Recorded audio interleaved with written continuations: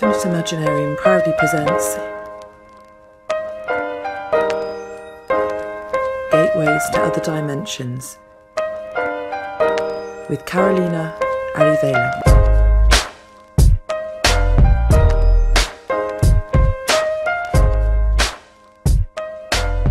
Welcome to the Infinite Imaginarium. We have an exciting show for you guys today, and it's called Gateways to Other Dimensions. And we have a special guest on, Carolina. She's a visionary Peruvian artist based out of Brooklyn, New York. And we're going to do the Infinite Imaginarium roll call. Hi, this is Messina, number 69. I'm with the Imaginarium for Melding of the Minds. Hi, guys. Hi, I'm Cartman 1, or Nikki. I'm an artist on Minds and one of the core members of Infinite Imaginarium, so hi. So Carolina, you're our special guest today, and it's really good to talk to you. I've been really liking your art from afar, and I guess just for people that don't know you, can you briefly introduce yourself and tell us a little bit about yourself? Sure. Thanks for what you said, Satorid. I feel the same way. So likewise. My name is Carolina Arevalo. I'm from Peru. I live in Brooklyn, and I'm an artist. I do what would be called visionary art. And yeah, I've been living here for almost 4 years, just exploring where my artwork is going and seeing where it takes me from now. Yeah, you just had a recent show. Actually, it's still on display right for the month. How's that going? It's good. The opening was last Thursday. The show is called Gateways, and I've been pretty excited to show it. I feel it's much more different art, or it's somehow different visually from what I've been doing in the past years, at least from my point of view. And yeah, what I've been showing there, it's 5 watercolors. They are 30 by 30. All my artwork is usually mandalic looking. I use lots of dots, lots of ice. Whenever someone asks me what type of technique I do, I say it's pointillism. And this show actually was talking from a very hearted point for me. It's Gateways, as the title suggested. It's talking about all the different scenarios or special moments, and the ones I feel I've been connected to, either just a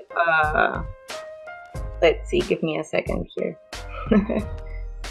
Sorry, Satorid. I think it would be easier for me to start telling you guys a bit of what I work on in general basis, and then I can start talking to you about the show. I think that would make a little bit more sense to me. All these dots and eyes that I've been telling you about, for me, I don't even know where they started coming from. When I was in art school, I started doing all these little sketches with dots, with eyes, mandalic looking, lots of circles, and I really didn't know what they were talking to me about. They were just I was just downloading them, and it was actually after reading a piece by Carl Jung. He also did some artwork, which is pretty interesting. I don't know if you guys ever seen it, but he was talking about he had the same experience. He started doing all this mandalic and circular looking drawings, not really knowing where they were coming from. And you know, when you're in art school, people usually need a lot of concept in order to validate your work. So that text by Jung actually helped me a lot in order to be able to stop keeping these drawings as secrecy in my sketchbooks. And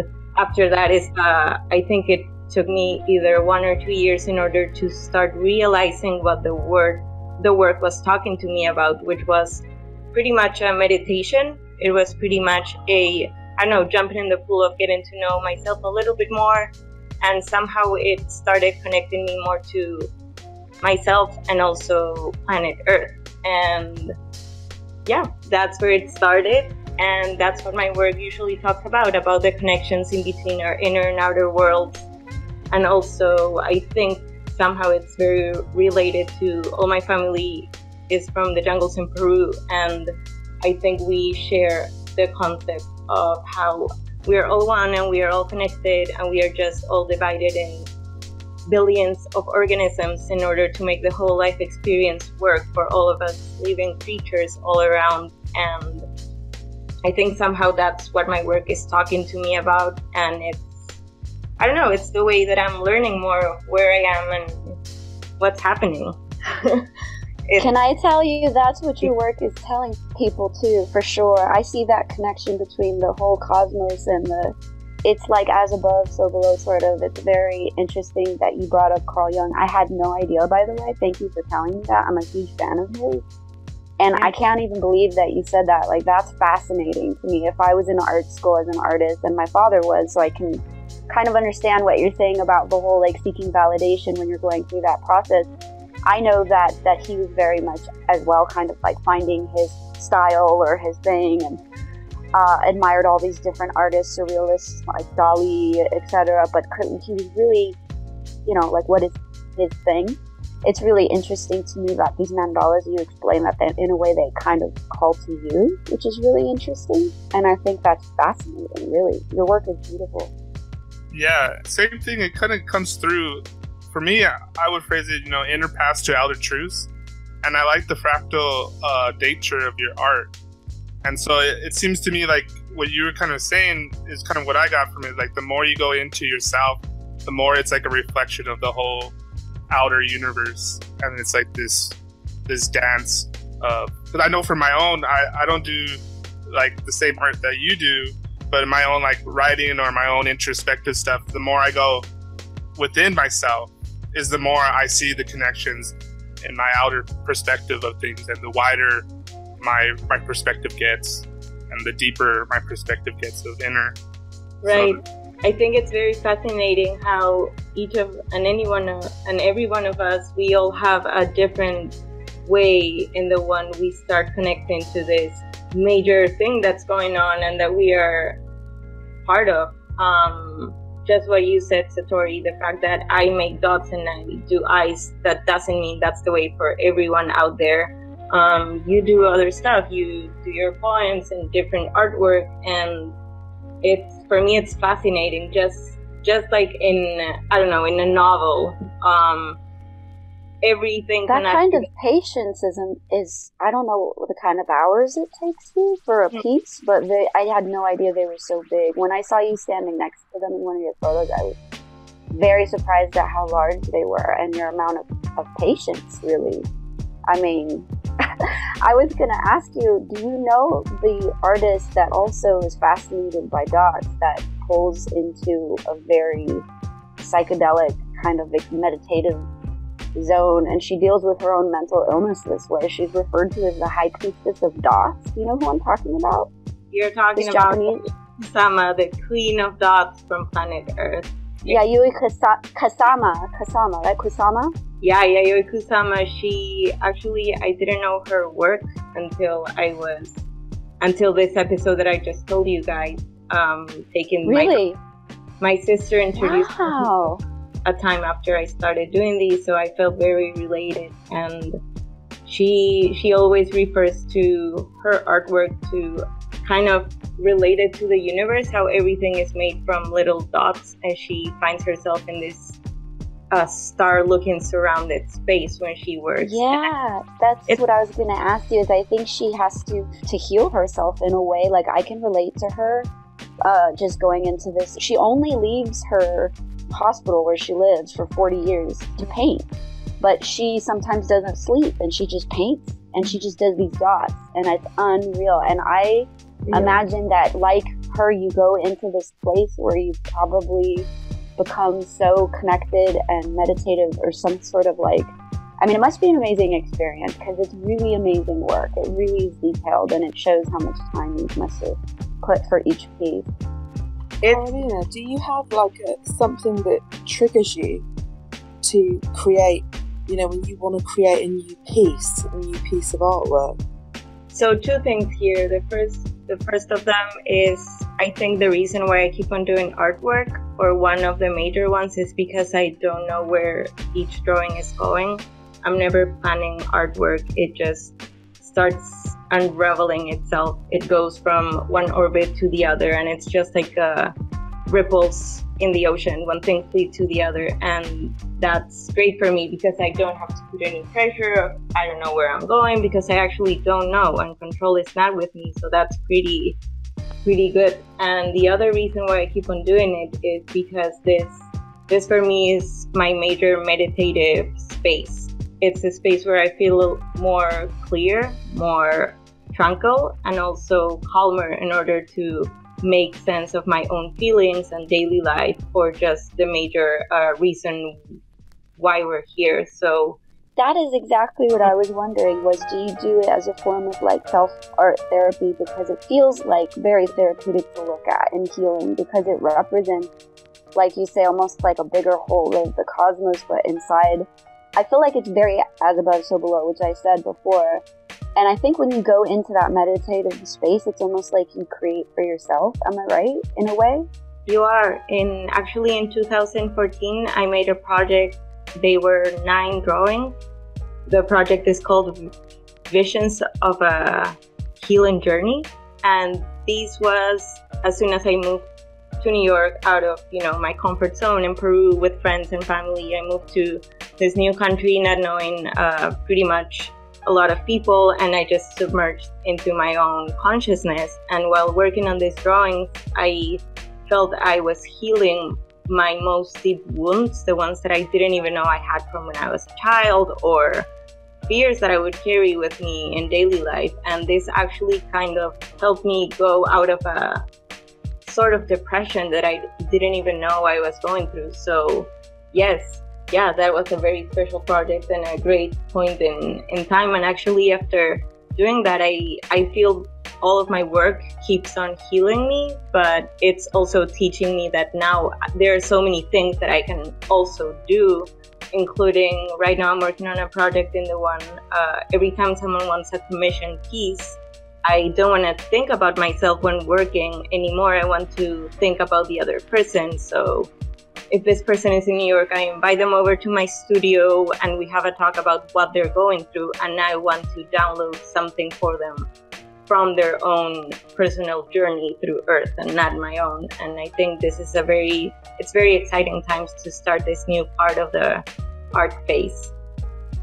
Do you find that, when you create a new piece, that it conjures up something new within you that needs healing or something? Because when I find that when I do art, it often conjures up something new that I was never aware of, something that needs addressing or something that needs healing, within my essence of my personality. Do you find that when you create art that it brings something new up about yourself that you've not acknowledged until that point? Yeah, for sure. One of the main reasons why when I was renting an art studio, I used to get studios for myself instead of sharing, was because of the big experiences that I would go through when working. I cry a lot when I feel deeply, not necessarily of sadness, but also of happiness. And I think this might not be the best scenario for others, artists. So for me, working is a very personal time because of all the healing that I go through. And wow. Yeah, that's for so me, beautiful.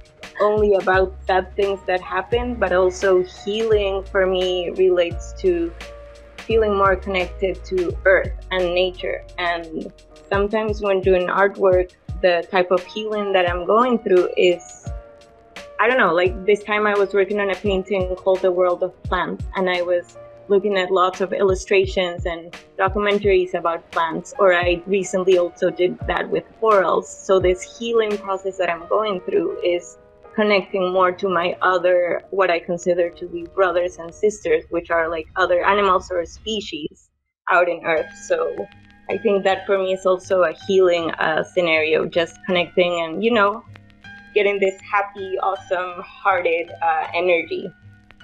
That's really beautiful.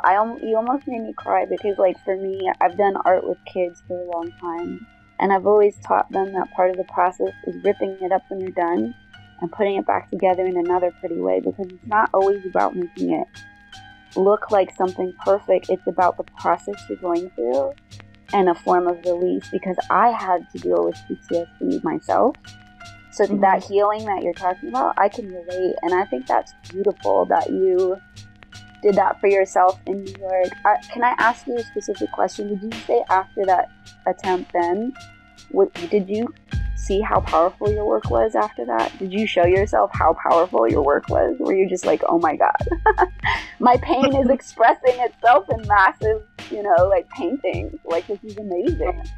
Those guys, I feel they're like, they're their own thing. And it's funny, I don't even know how they happen, when they happen, but after a time I just want to share them with people because I want them to be out there. I feel they are teaching me a lot of things. When I'm working, I usually don't know what I'm doing or even what it's teaching me. So it's funny, maybe I will see a painting or a drawing 2, 3, 4 years later and realize why I did what I did. So yes. Yeah. That actually kind of reminds me of this video that recently was going around with Jim Carrey, and he says that he needs color.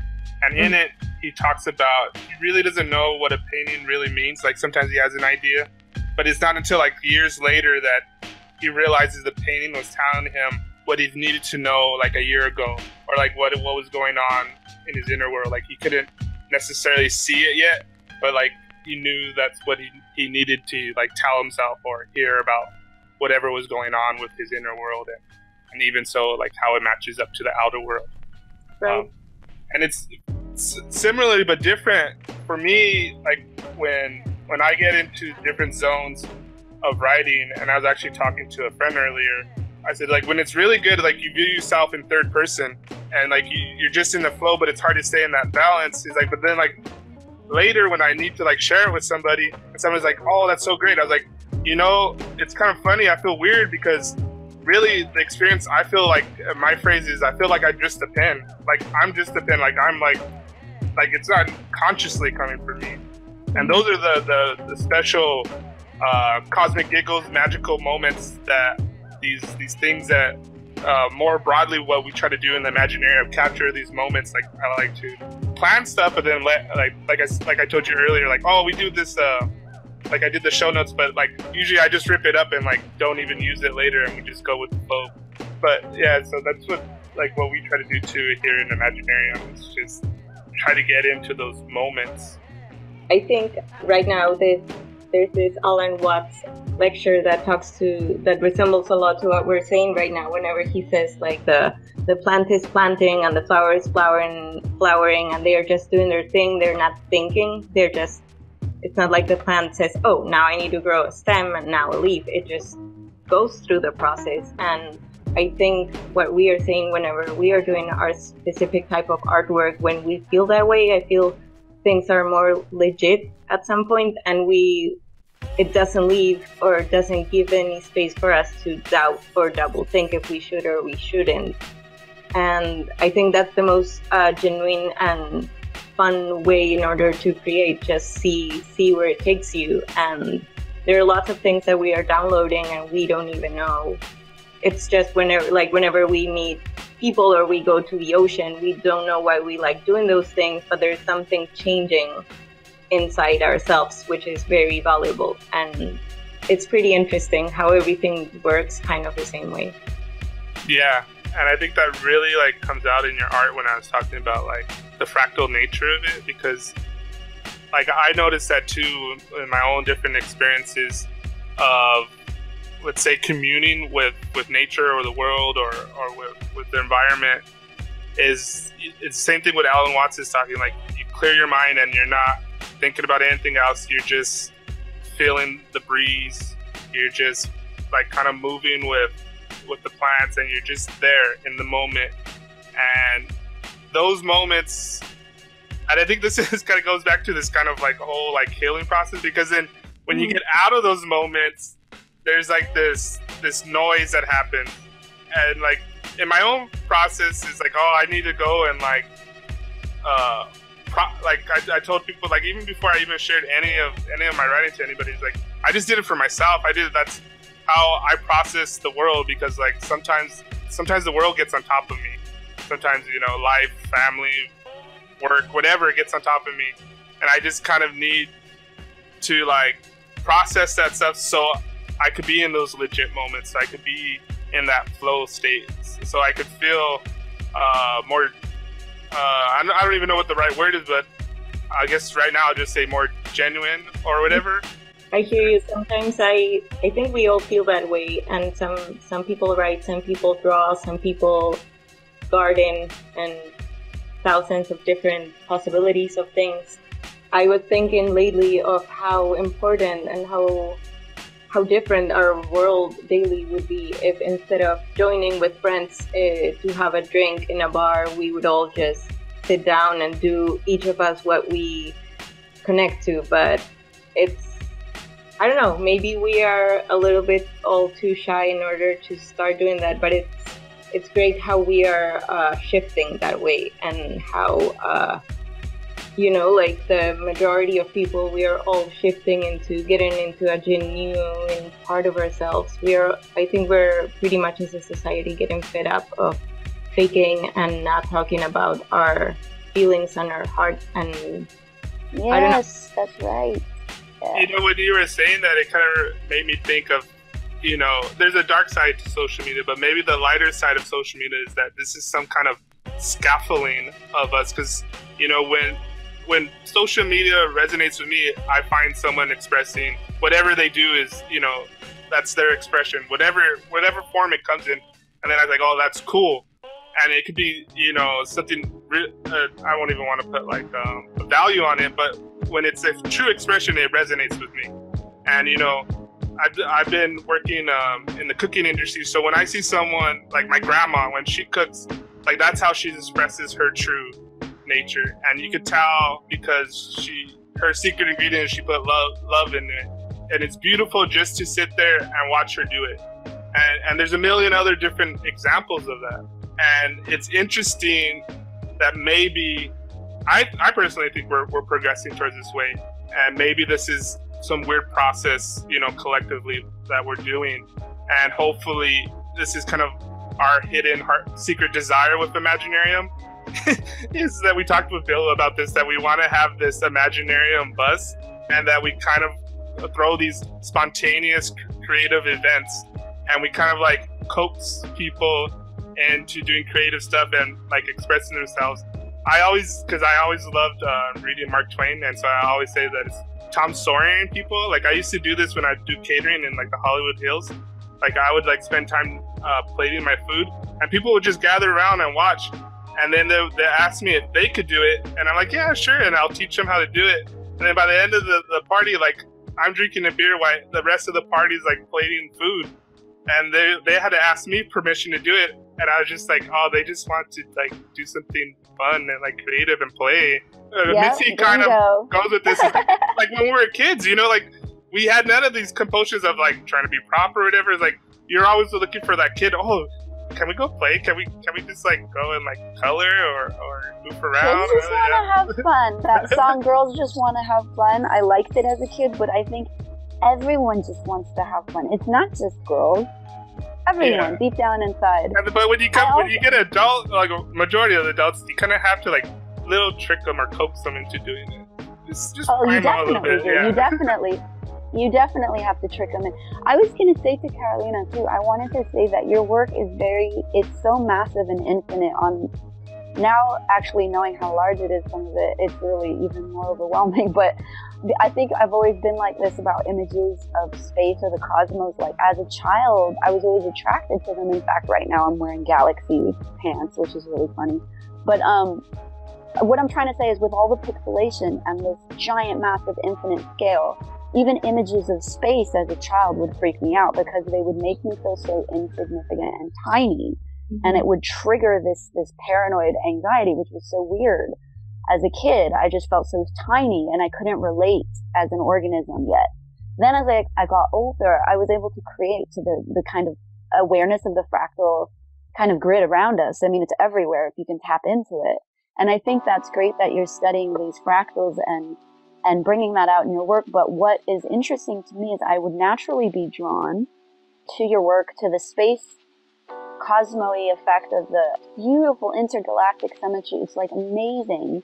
But yet my favorite work I think so far I've seen of yours, and this is interesting, are the gold leaf works. And it's even interesting to me as to why. I think I'm able to see in those the connection that you've made, I think, to the fractals even more so. In the detail of it, somehow, it drew me in a way where I think I could understand a lot more. But the gold leaf work I wanted to ask you about too, and I'm sure Satorid does. I looked at it and it was amazing. All right. So first of all, I think what you were saying about being little and feeling tiny and realizing how big everything is, actually for me relates a lot to we all just want to have fun.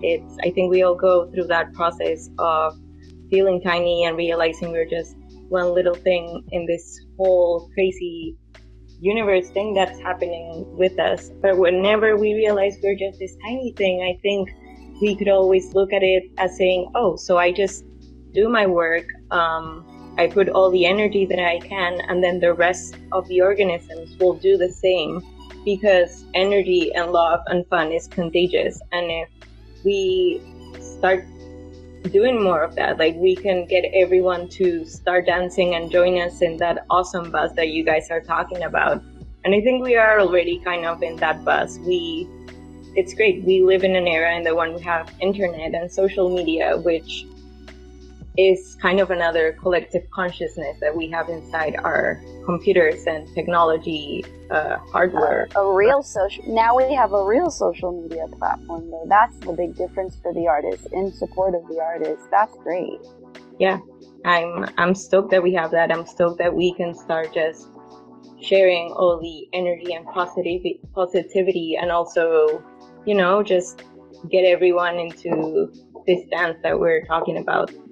And then going to the Gold Leaf series. And Missy, you've been talking about how much you appreciate the size of my work. Thank you. For the longest time, I was only working in 3 by 2 inches size paper. In Peru, we have that size matchboxes. So matchboxes are actually a little box that comes with another box. I love it. So what I did, I started doing drawings inside the matchboxes, and I couldn't stop doing them. The first series that I made was around 100. The second one was 600, and the third one, that is the one you guys have seen with gold leaf, is the third one that I did, and that was when I moved to New York. But the first two were only black ink with the tiniest rapidograph, which is a type of technical pen that I use, and some typewriting, maybe 2 or 3 different words on each little drawing. And moving here, I think it's been very interesting how I started only doing black and white with words, and then I started incorporating gold leaf, and after that a little bit of watercolor, very deep saturated watercolor to my work. And now I'm doing very saturated art. It feels very elemental to me. Like, it's really interesting. I like it. I think most of my life I've been pretty shy, and I still am for sure, not as much as I used to, but I've always wanted to just, approach the outside world one step at a time. And I feel this might be the reason why in my artwork I started doing first just black ink, and then a little gold leaf, and then a little color, and very tiny sizes, and then going a little bit more bigger. I think I really like I'm kind of like a cat, just one thing at a time, get to know where you are, realize how things work, and then start moving around. So yes, the gold leaf era was a very great era for me. Doing 10 by 8 inches artwork seemed major and huge, and something I would never be able to finish. And with time, it's just been growing. I don't know how much it will grow, though. I wish I could just do this humongous artwork and never finish it and get immersed in the tiniest details. I think also starting from things so little and then going too big has made me keep my meticulosity for detail. And even though now I'm yes, you started small and you were right. You went really huge. You know, talking about how art, the whole thing about art getting bigger, because when I started my art journey, I was always really worried about what people were going to think of my art and their views on it. And I always say to people when they talk to me about their artistic ideas that, you know, you just need to come out of the artistic closet. Yes. And then what happens as a result of that, it becomes bigger. You do one tiny creation and then you are inspired by your own art to do something else, and it becomes a bigger creation, and then you create more stuff, and it becomes like this big artistic tree. So I was going to ask you, Carolina, you know, how do you feel about that in terms of, you know, when you have that fear of like, oh, I want to create this thing, but I don't really know what people are going to think of it. They might think it's crap or not very good. And then if you just sort of bite the bullet and you do it, and then something else is born from that one individual piece of art. Because that's what I find. It's like if I do it fearlessly, then I'm then inspired to do something else, and then it kind of grows into this big art tree of creation. So do you find that, you know, when you create things, that more things are born from that? Yeah, for sure. I wish we could all be fearless all the time. I know that's not the case. But something that I really appreciate about how I work is that with everything, artwork, life, any aspect of life, even though I am scared or nervous or not knowing if this is the right movement or not, I jump to the pool anyway. Even though I'm very scared of showing some artwork, I do it anyway. And I feel that's always been something very positive, as the fact that yes, it's like following your bliss. And if you follow your bliss, you can't really be too attached to the outcome. It's more the experience, right? Yeah, and or maybe not knowing if the next thing that I'm going to draw is going to, I don't know, ruin the whole piece or anything. I just go with it, and I think that teaches a lot, and that's very important. I think I wouldn't be doing saturated big artwork right now if it wouldn't be teaching me and giving me like the next steps to keep on going. It's like I don't know, like working out. You just start getting the groove, and then, you know, you lift up more weight, and it's kind of a process. Would you say that it's like following your bliss, so that you're never quite actually aware of working, you get kind of in a trance and the flow, and it becomes where you're not attached to the outcome as much as the process, the experience of it? Yeah, for sure. Yeah, Terence McKenna has this great quote, and it's something like, nature encourages. Like, you feel like you're throwing yourself into the abyss only to find out that it's a bed of roses.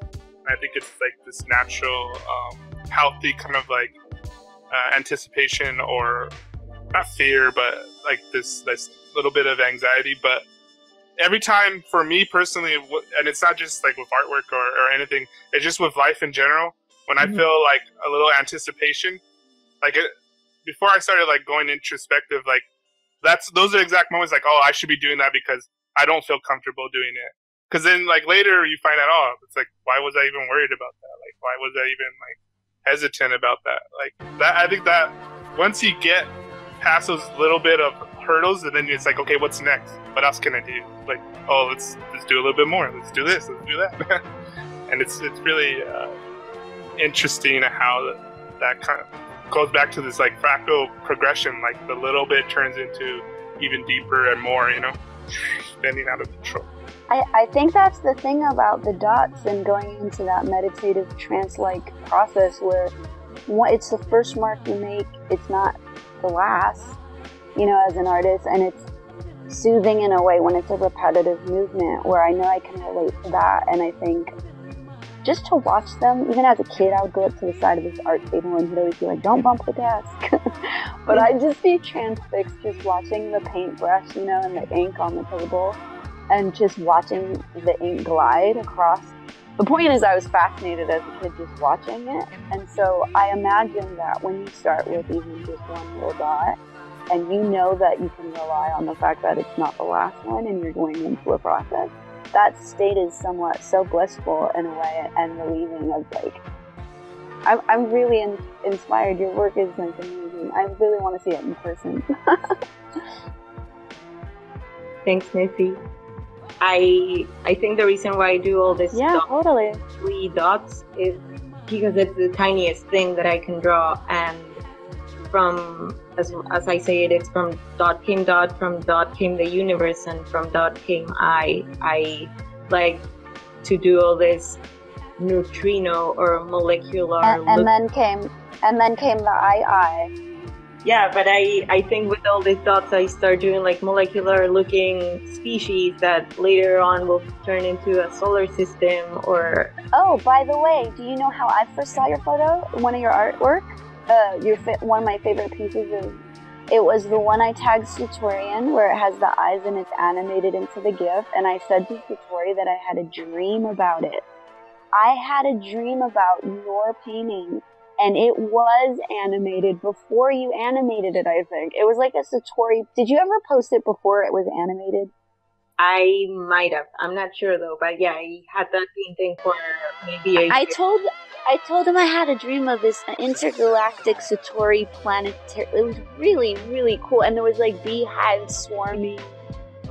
It was so cool. It was really neat, and it was actually the first picture of yours that I had seen. I remember now, and I tagged Satorid in it, and he goes, "Oh, I really like her work. You know, I've been talking to her about working on a collab or having her on." And I said, "Oh, that's great. I love her." That's funny. I think I've never ever dreamed with my artwork. Now that I think about it. Oh my God, you're healing a lot of people is the other thing I was going to say. The work that you're doing to heal yourself is healing other people. If they can tap into it and see this amount of focus and healing that you like, enjoyment you get from this is amazing. It's such a gift. I'm pretty excited to keep on developing this new idea of talking to people before doing a commission piece for them. I've done 3 of them so far, and for some reason they have turned out to be my favorite pieces. I'm gonna send you guys some of them to see. Yeah, I'd like to show you some of my stuff too, because I do a lot of weird abstract fractal stuff or detailed like nature stuff, and it's very interesting. But I just sent you one in. I'm seeing that. What are you using for those? You know, that was a happy accident, and it's funny that you say that because that's my phone. Oh wow! And that series, I really want to show you because I've been wanting to show it to an artist that I've been waiting. I love this. I love the blue and green image that you sent. I love how in this artwork you go from very tiny little. I don't even know what these guys are. It's one of a lot of pictures that I really want to show you, about 10 to 15 maybe, and I would love for you to just see them. And I've been waiting because I want to do them on a very large scale, but in a different medium. So it would be interesting to see this done from another perspective, and also do my own version of it. The version I want to do is on a very large resin. But think countertop scale, like thick resin with like layers of layers, which is going to take time. So, but yeah, I would love to show that to you. Send them my way. I would love seeing them. Cool. Thank you. But yeah, I find it interesting what you're saying about your new commission art.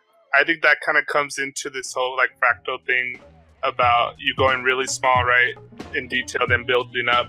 And then kind of like working throughout your own inner space. And then now you're that one cell that needs to kind of like group with another cell. And then like your osmosis of these other people doing this commission work. And it's kind of like your inner thing's growing out as far as your outer expression of it. That's what just came to my mind when you're talking about that. Yeah, it's quite important for me. I feel, I don't know, as a kid I didn't feel I had a secure place in the one to kind of expand my consciousness. And I'm pretty sure this wasn't because of my parents or friends not being there. I think it was more of me being fearful inside my own mind and just realizing how we can all, even the more disconnected person that we can find or meet, I feel we all have the eager in order to connect to our higher self and to nature and to our consciousness and to others around us. And if I'm able to just talk to someone and give the space that I think I've needed years, that's what I want to do. For me, doing artwork, I feel it's not about me as much as it used to be. I think the more of the healing process that I went through is coming to an end. I know we're always like healing and getting hurt and all of these things, but I feel now my necessity goes to connect with others, and I feel collaboration is the best way in order to start building temples. And I think that's what my work is trying to focus on right now, not only with the commissioned pieces, but also, I don't know, I would love to my voice to be used in order to connect someone, or let's put it this way, I feel our culture is going through a major consciousness crisis nowadays, and I know my artwork won't solve that consciousness crisis we're going through, but at least it might make someone curious about nature or about their own personal journey.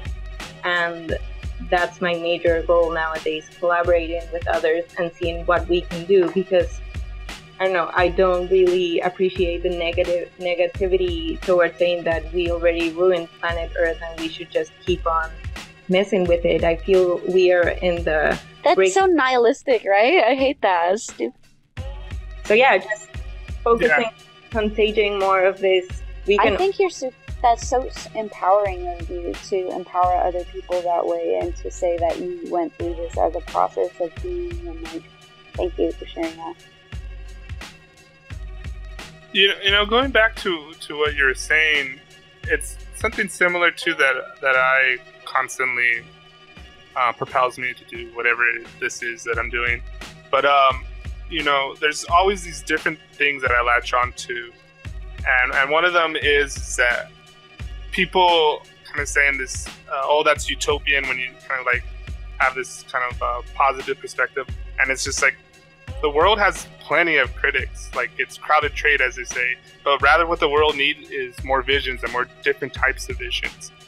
And I think what we're all dancing around is that it's not necessarily, let's say, certain content, but it's the process of that creation, that process of seeing how your inner world connects to the outer world. And when people, like your artwork may spark that within them, and they may not necessarily realize it until later. And just kind of like, you know, what you were saying, when you look back on some of your work and when it still tells you something. What's weird is I think she mentioned something like this, and that the series I want to show her came from a really not a very good place. And reflecting on it, I looked at it and was like, whoa, that's a fractal beautiful thing. It was like a moment where I connected this weird, like, life experience out. But once you do connect that feeling of those fractals and being the larger thing, it's an awareness that's amazing. I think this is where entheogens take a very important place for all of us. Talking about psychedelics, talking about meditation or yoga or any practice that anyone has, I think these entheogens, all these supplies and tools that we have around us and within us, are quite important in order to open dialogue and open ourselves to just what we're talking about, to our truer selves, and to this part that is willing to do more instead of just negating. And it's difficult sometimes just trying to express that to other people, but I think that's why we have psychedelics, and that's why we have meditation, and that's why we have... Yay! You know Satori's been talking... You know Satori's talk about the psychedelic bed and breakfast, right? For the Imaginarium? Yeah. Going. I'm just curious because I wanted to say that my sister her name's Carolina. Oh, cool. But she lives in Uruguay, in Uruguay. My mom is from South America and stuff, and I was going to say, over where they live, there's a lot of people doing these experiences, like therapy.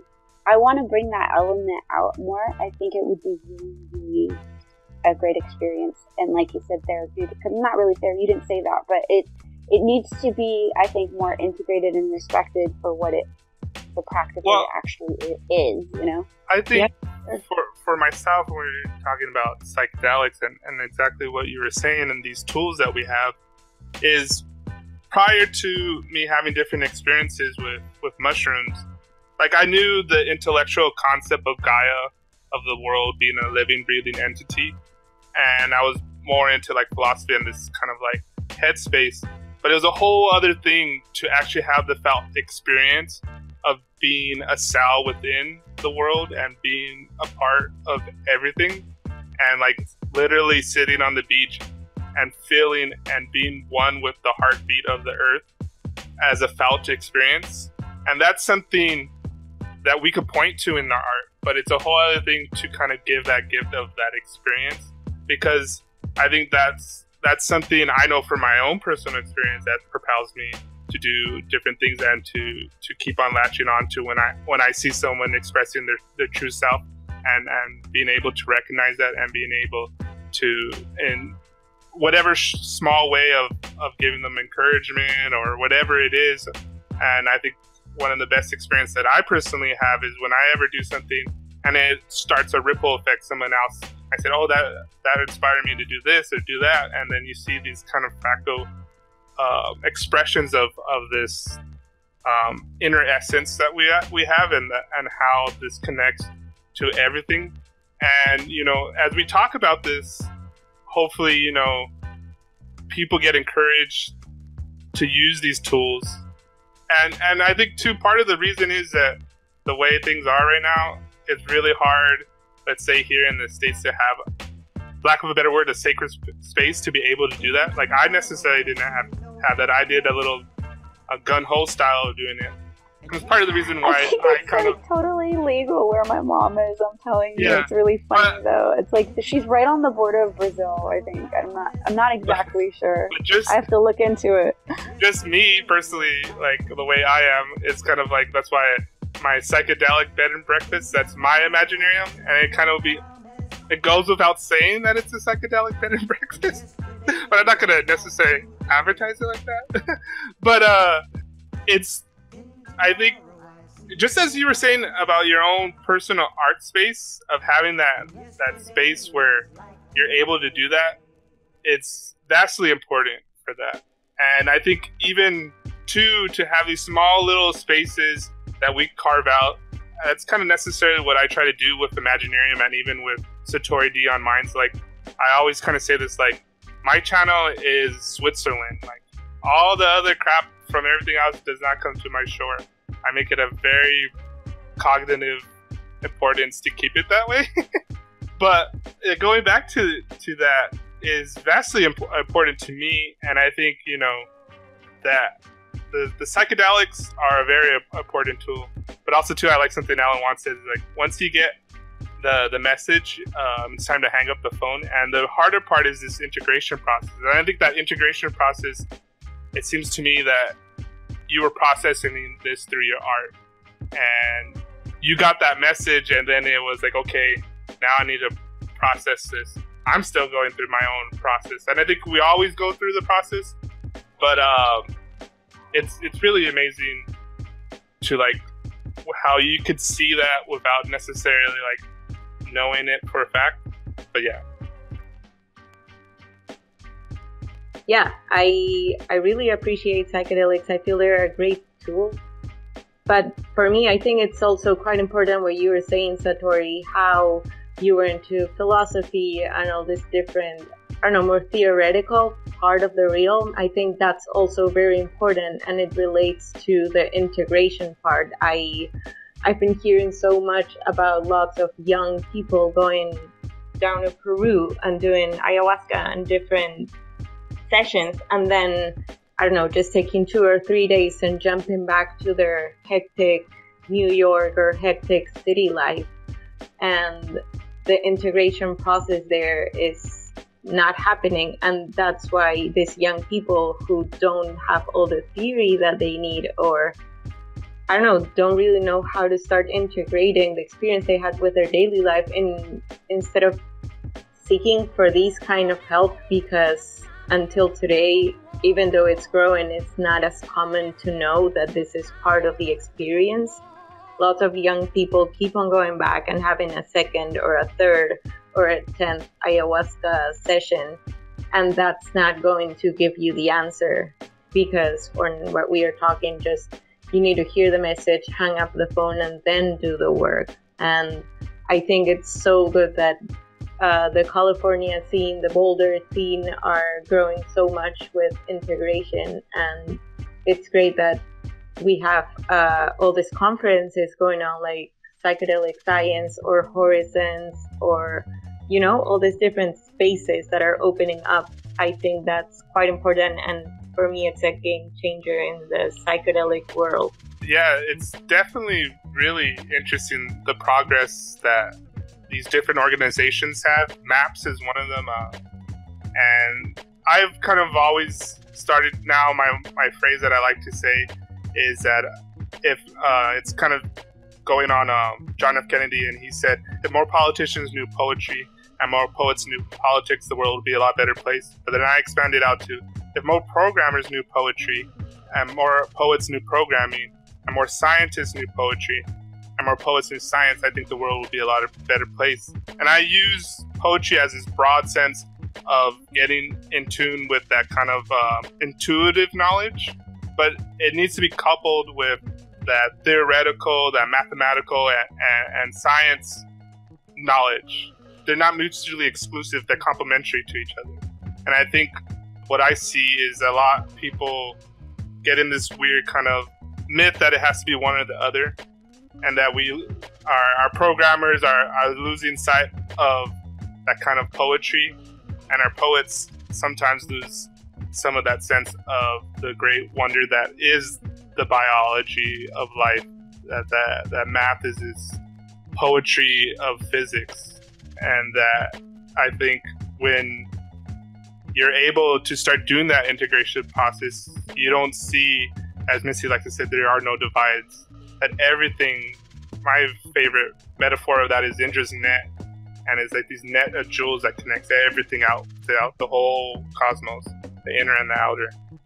And so we're getting past, I think, our hour, so we could wrap it up with our final thoughts.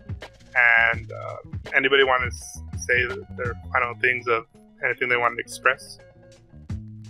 It was great to hear more about your work, and I really feel inspired, as I said, and super connected to it as a whole. I think it's a great concept for people to embrace and to be empowered by.